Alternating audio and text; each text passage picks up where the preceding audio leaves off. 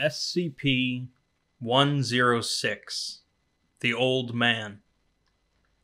Horror is a lot of things to a lot of people. For some, it's a parking lot at night, or a dark forest, or walking into a spider web. For others, it's clowns, or heights, or public speaking.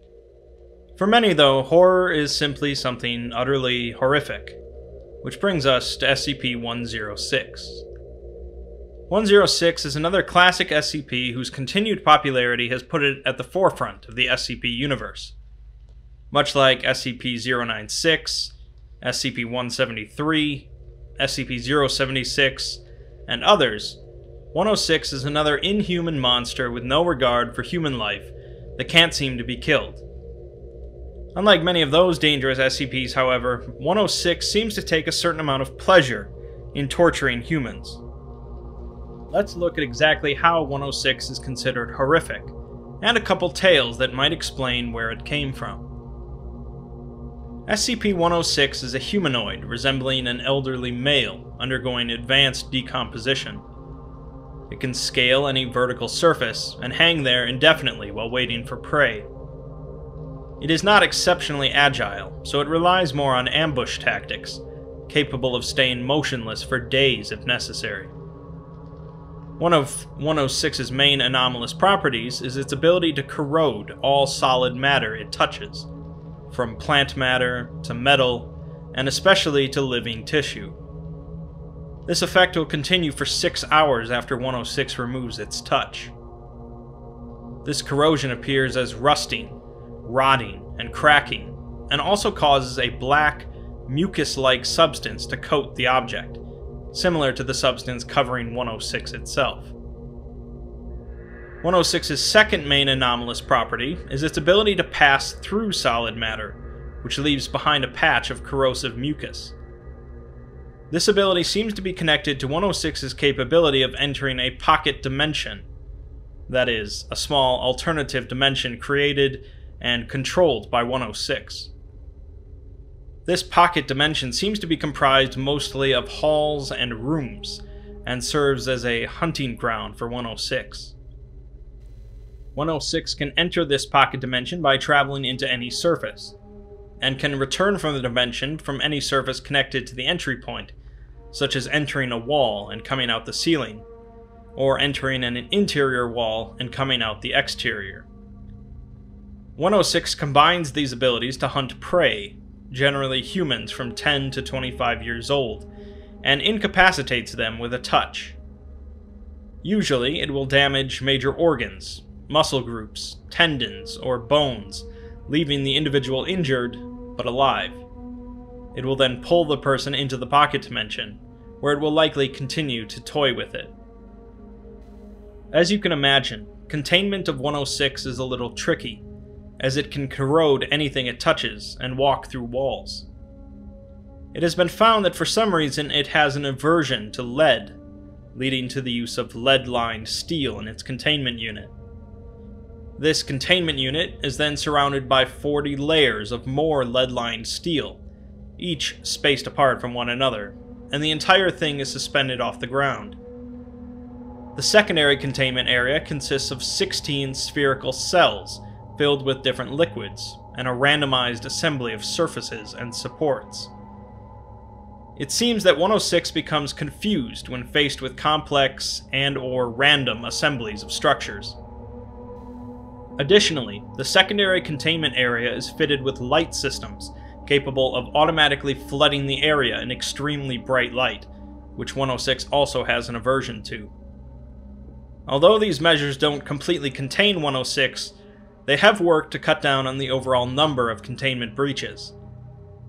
The entire containment area is under constant 24-hour human surveillance, and any corrosion effect seen within 200 meters of 106's containment cell is cause for alarm. 106 does tend to break containment fairly often, however, occasionally lying in feigned dormancy for months at a time to lull staff into assumed security. After breaching containment, 106 will cause large amounts of corrosive damage to Foundation property, and abduct as many people as possible back to its pocket dimension.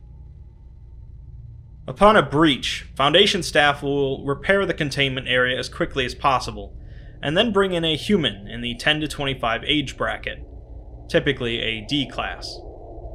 Once ready, staff will injure the subject, usually by cutting the Achilles tendon or breaking the thigh bone, causing them to become immobilized.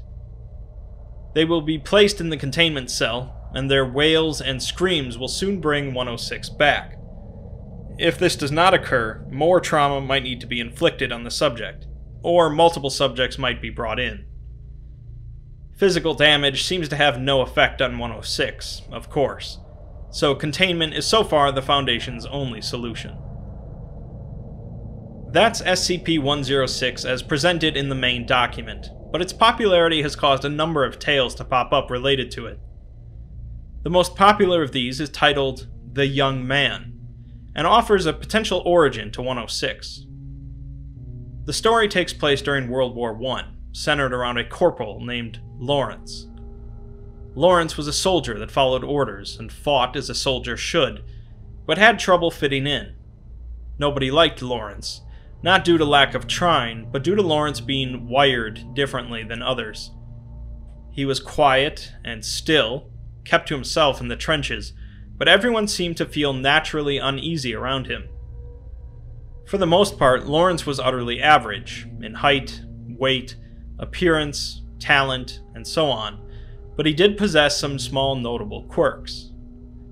He tended to stare at people slightly longer than was acceptable, and would often mumble in his sleep, rambling about odd, unsettling things. One soldier heard him mumble the name of his daughter, followed by a muffled giggle, causing the soldier to move to another barracks. Lawrence and 14 others were sent across no man's land to the enemy trench to secure it after it had gone silent for several days.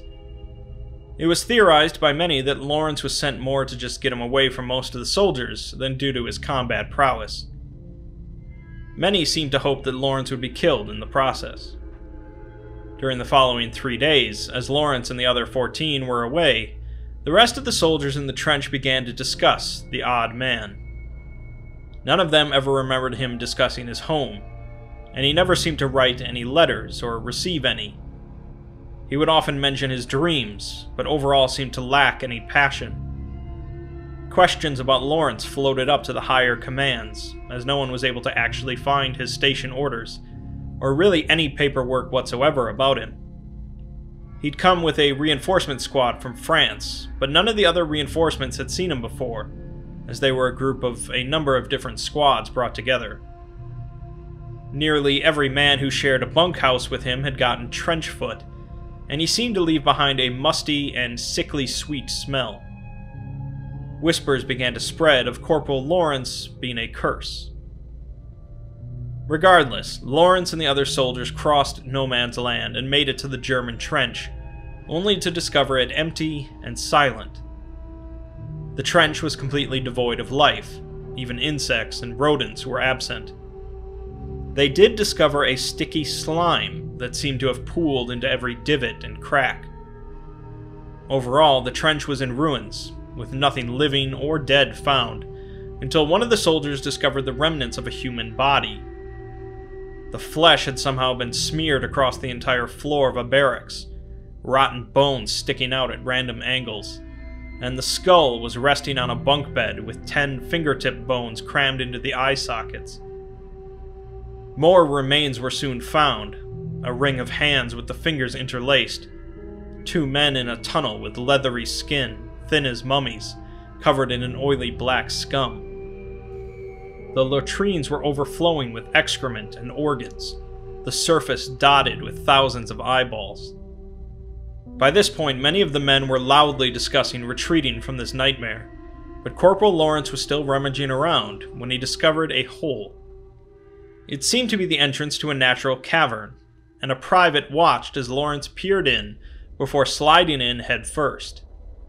The private rushed over to assist, but could see nothing in the inky blackness of the hole. He heard rustles of movement and the sound of liquid shifting, followed by a repulsive stench that sent the private retching. The rest of the soldiers came over, and soon Lawrence returned from the hole, pale and shivering, covered in a tarry black ooze. He began vomiting out more of the same black slime, shuddering and shaking constantly. Once he finally stopped, the soldiers grabbed him and quickly retreated from the trench, half dragging Lawrence with them. When they made it back to the other trench, they collapsed in a gasping, sobbing pile. The coherent ones were debriefed, and the strange sights were dismissed as battle fatigue and strange gas weapon tests. Lawrence said little of his time in the hole, saying that he fell into an underground pool, or buried latrine, struggled for a bit, and climbed out. He was told not to discuss the events, and oddly seemed in better spirits than he was before. Lawrence became more talkative, rambling about the joys of confined spaces, and of creation and destruction. A constant smile spread across his face, and the other soldiers wished for the old Corporal Lawrence to come back. One private told a friend that he had awoken one night to find Lawrence standing over him, his eyes gleaming. They found the private the next day caught in some barbed wire, his intestines spread around him in every direction. A few days later, a wasting sickness came upon the soldiers in the trench, eating their flesh like acid and causing it to become oozing and blackened. Many died from the sickness, and Lawrence was sent to a hospital, although he was later transferred to a mental ward after assaulting a nurse, resulting in her losing 3 fingers and the vision in her right eye. Lawrence would quietly rant to other patients about endless halls, pursuits in the dark, and flesh laid out like pages in a book. His behavior became increasingly unstable and unsettling, and would occasionally vanish entirely from the ward, only to return several hours later with no explanation. The strange wasting sickness that consumed his trench followed him wherever he went, and although numerous attempts were made to transfer Lawrence, no paperwork could ever be found about the man. One November night, however, Lawrence and 18 men disappeared between a 5-minute nurse rotation. The room reeked of rust, oil, mold, and sweet rot, with thick swaths of black ooze covering the floor, beds, and walls. A spiral of human teeth was found under a bed, with the total number accounting for every missing person except one. The corporal was never seen again after that, nor were the other patients, and the incident was forgotten amidst the countless horrors of war. Stories emerged, however, of strange deaths, disappearing men later found broken and twisted, and of a strange dark figure stalking the towns of Europe. So, that's one possible explanation for where 106 came from. And even though part of the appeal of the SCP universe is the inherent mystery of the anomalies, some may appreciate a backstory. Even within this backstory, though, there are still some questions to be had, as it doesn't completely answer what happened to Corporal Lawrence. Was it some sort of singular alien entity that took over Lawrence and made him into 106? Or was it simply exposure to an unknown substance, and there could be potentially numerous 106s in existence? Like everything else, feel free to ignore this, or any other tale about 106, if it doesn't suit your fancy. Another potential explanation for 106 comes from the tale Until Death. I won't go into as much detail about this one, and really this tale is only effective if you're already familiar with SCP-3001, Red Reality. The tale focuses on an older female researcher working late at night, alone in a Foundation facility. She hears a noise in the corner of the room and gets up to inspect it, when suddenly the lights go out, leaving her in darkness. She turns on her phone's flashlight and looks back at her desk to find a bloody human kidney resting on her papers. The noise she heard becomes thicker somehow, and she sees a black smear across a wall, the paint and plaster corroding away. She walked towards the wall, and a hand shot out and grabbed her arm, the black slime melting through her lab coat. SCP-106 emerges from the wall, decrepit and rotten, and begins walking towards her, grinning. Black foulness dripped off of him, and the researcher ran out of the lab towards the night guard. As she met up with him, 106 came into sight, still following her. The guard fired 3 shots at 106, causing it to stop and fall to the ground, sinking through the floor. It's revealed that this is the first ever sighting of 106, and they have no idea what they've just witnessed. 106 appeared through the ceiling above the guard, dripping acid on his face, and proceeded to messily kill the man. The researcher had twisted her ankle and slowly limped away into the guard station. As she entered, however, she fell into the melting floor, her skin burning away due to the black ooze. She fully descended into the blackness, and she stopped feeling any pain. She was in a room she didn't recognize, and saw a dilapidated hallway in front of her, realizing that she was in some sort of alternate dimension. Optimistic that she could find a way out, she limped around, eventually opening a door and walking into her old apartment. Since this building had apparently been torn down 20 years ago, she was quite confused. Everything seemed to be in place as it was, but when she went to open a closet, a pile of dismembered corpses fell out on top of her. After flailing and gagging, she got out of the mess, and recognized one of the faces as the night guards. 106 emerged from the back of the closet, and she began running again, now realizing that this was some sort of twisted version of the facility she worked in. She made her way back to the guard room where she had first entered this dimension, hoping that there was a similar way out, as 106 continued to chase her. Just barely, she makes it into the guard room and sinks through the same floor, re-emerging in the real facility. She hits the alarm button, but 106 is stopped right behind her. She realizes that this entity has taken the night guard's throat and put it into its own throat, causing a growling sound. The growling sound builds in intensity, becoming a word: red. This is followed by 2 more words, which are both Anna. The realization slammed into her, and 106 took 2 steps towards her, holding up its hand where the ring had been. She was frozen, unable to move or think, and 106 finally reached out to touch her cheek. The flesh began dripping from her face, and 106 leaned in to kiss her, melting and fusing her face to his. She screamed, but it was useless as her tongue had also melted, and her throat was filled with molten muscle. The 2 sunk through the floor together, locked in a final embrace. This tale is both a backstory to SCP-106, as well as an epilogue to SCP-3001, showing that Robert Scranton did manage to make it out of the red reality, but no longer as a human. If I can speak personally, although I acknowledge the creativeness of the tale, I don't particularly care for it as an ending to Scranton's story. There are plenty that disagree with me, of course, and it's a popular alternative backstory for 106. Whatever you care to think of 106's origins, the Old Man is certainly one of the more horrific entities on the SCP Wiki, at least as far as body horror is concerned.